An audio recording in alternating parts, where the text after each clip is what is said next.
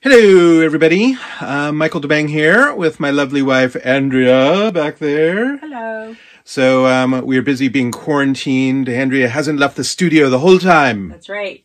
Yeah.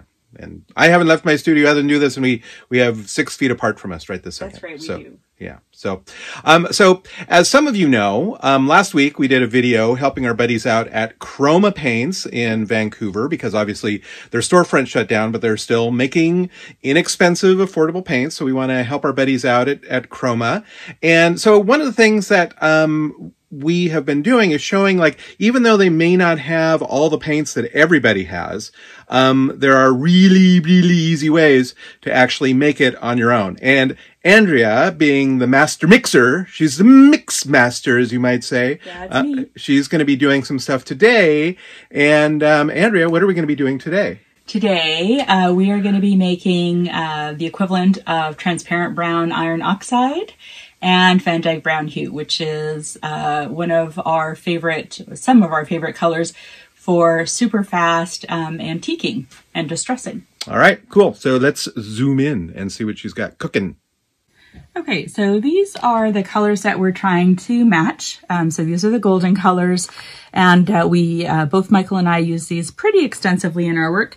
So like this is a little dolly head that Michael used those colors on. And then here are some of my pendants in progress at various stages of completion. And you can see areas like this is all the Van Dyke brown right now until it gets its other layers of paint.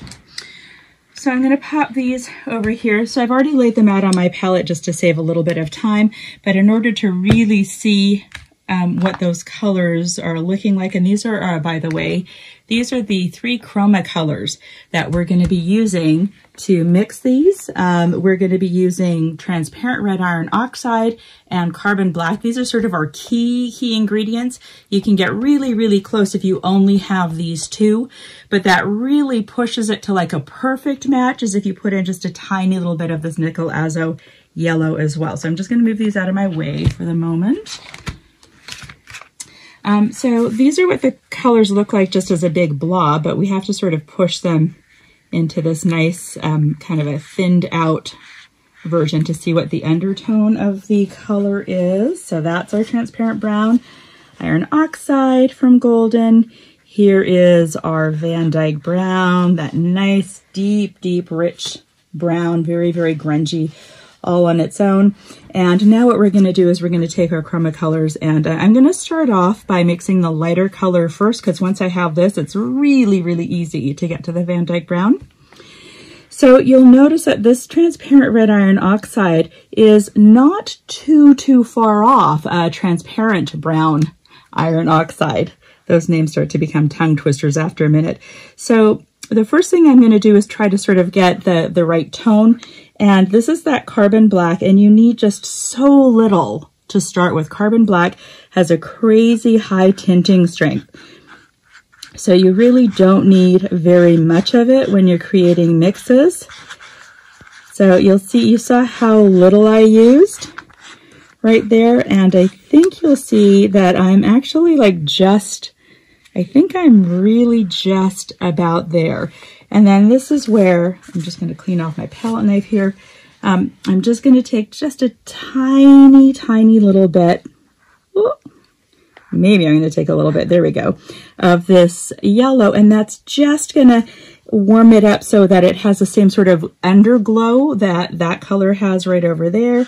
So just taking it like this.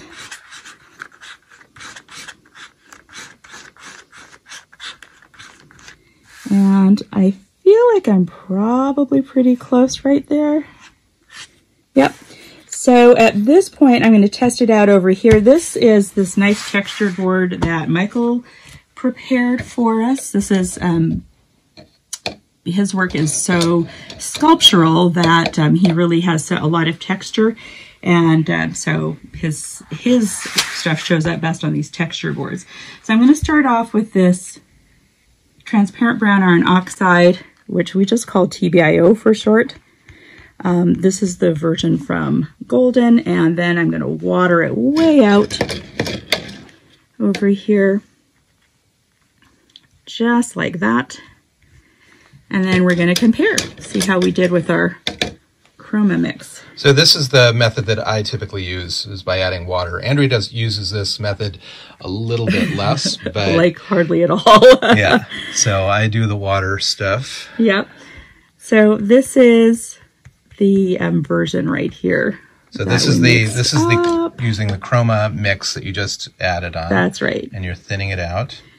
And I'm thinning it out with the old water. That's right. And then once you see it sort of side by side like this, I could make it a tiny little bit darker. I feel like, just like a hint more of the transparent red iron oxide, and it would be like 100%. But honestly, this is really, really close. This is also fantastic. Once you've got this mixed up, it's a great way to add like a kind of a sepia glaze or tone over collage or old cabinet cards, stuff like that. So now let's go back over here. Just clean off my palette knife real quick. And what we want to do now is to make this Van Dyke brown. And so if you notice, like, this is a really, really dark color. So what we're going to need is more black for this. And so here's that color that I mixed up, and I'm just going to make a little bit more of it. So we've got our transparent red iron oxide that had just that tiniest bit of yellow in it, nickel azo yellow.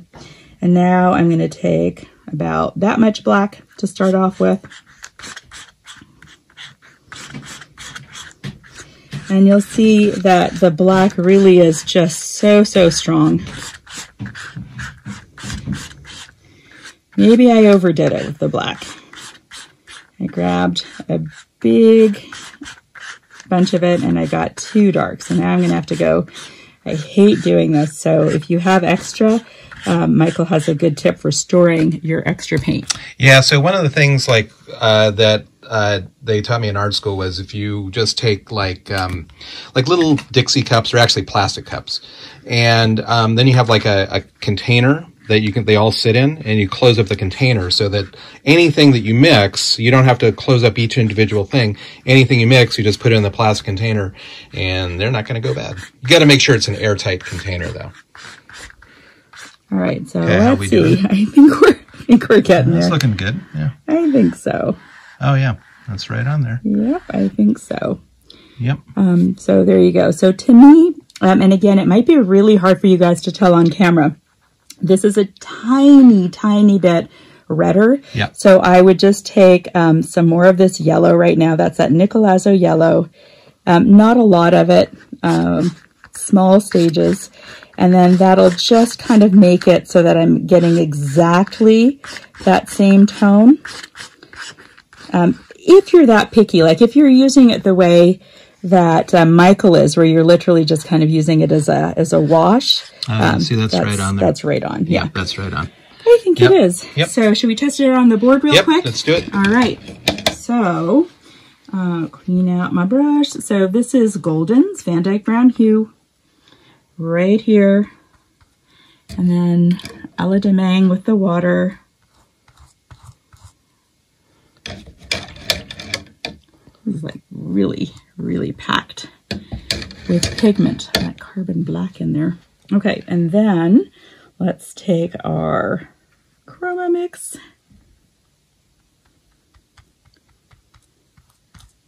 and some water.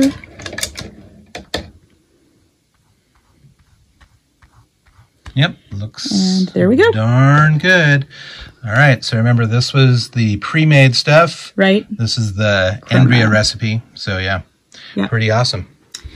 So one last thing I would say is once you figure out what your recipe is, like you've got your ratios figured out, it's not a bad idea to kind of just draw circles.